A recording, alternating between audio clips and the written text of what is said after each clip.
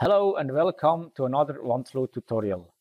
Today I will show you the analysis tools which are integrated in the parameterizing software PASO. Here you can see the main screen of this PASO software. On the left side all inputs, then the signal flow through the device, and on the right side all outputs. In this main screen you can see every measured value from the device.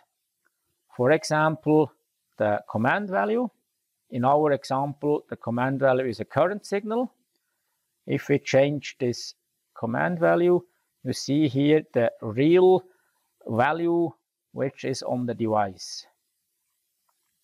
This value will be transferred here to a value in the real unit from the system. Possible units are millimeter, bar, liter per minute, or user-defined units. In our application, we are working with a position control, and because of that, we use millimeters. The value after the command value fixed is my command value. As long as no command value fixed is active, it's the value coming from my external input. If we activate, for example, input 6, now I have activated a fixed command value, and the command value internally now is the defined value, in our example 200 millimeters. If we activate input 7, then it's 400 millimeters because we have defined a command value fixed from 400 millimeters. If no input is active, no command value fixed is selected, then we are working with the external command value. The value after the ramp generator is also our command value, but calculated with the adjusted speed in the ramp generator. If we change the command value on this side, also the output value here will be changed, but calculated with the adjusted speed. We have the same for the feedback signal. In our application, the feedback signal is a voltage signal. And here you can see the real signal coming from our position sensor to the device. Also, this signal will be transformed to the value in the unit. Also here, millimeters. Here you can see the deviation between the command value and the feedback value. And this value generates then a command value for our solenoid driver. If the control deviation is positive, we activate solenoid driver 1. If the control deviation is negative, we activate solenoid driver 2.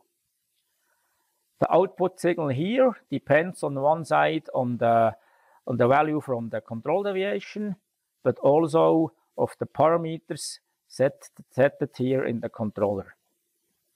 A detailed description about all the settings of these parameters you will find in other tutorials on our channel. You see now, according to the control deviation here, solenoid A or solenoid 2 will be activated, and we can see here our system works very well. One or the other solenoid always is activated. We have other analysis tools, for example the value window. Here you can see additional values, for example the supply voltage which we have on the device, and another overview about all digital inputs or digital outputs. If we activate, for example, again digital input 6, you can see that here. If we activate input 7, you can see that here. Another analysis tool is the signal recording. With the PASO software, you can record 4 signals at the same time. To define which signal we like, you can go to the signal assignment, and here you can select the desired signal. Every signal you see in the main screen, you can also select here.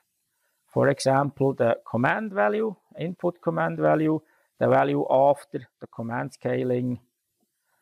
In our example, we use the value of the ramp generator, that's the command value, and the output value feedback scaling, that's the feedback signal.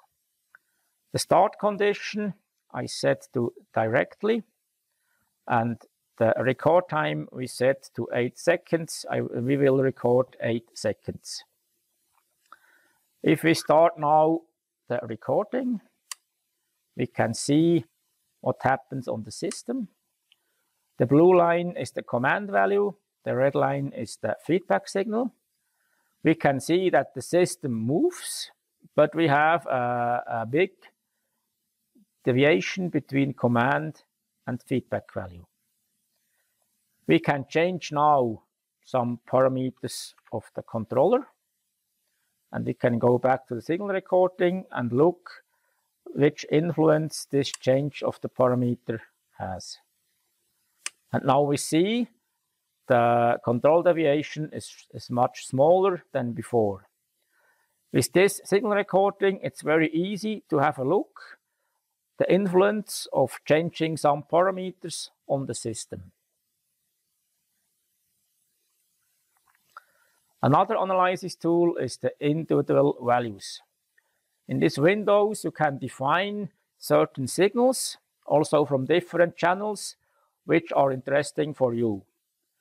For example, on channel 1, if you click with the right mouse to the value you like, add to individual values, maybe also the feedback signal, also a signal from another channel, right click, and if you open again the individual values, you see now all these selected values direct in this window, also from different channels, very clear in this window.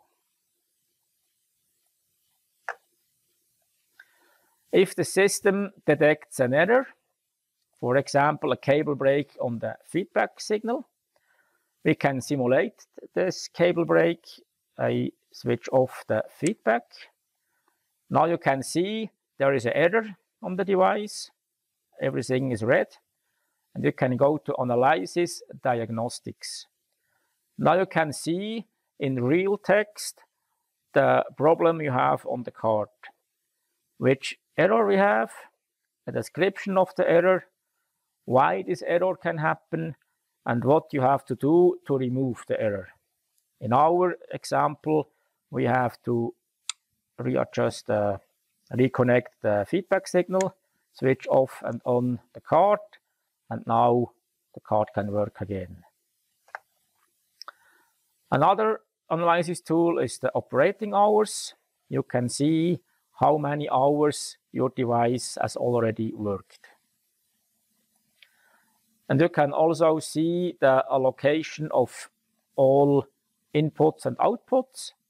For example, digital inputs, which input is used for which function. You can look every input to the functions. For example, also the analog inputs, which input is used for which function. All these analysis tools are available for every card, for the SD7 card, for the DSV electronic, for the PD2 electronic, and also for the MD2 mobile electronic. If you have more questions, please contact us or have a look to the other tutorials on this channel. Thank you for looking and see you.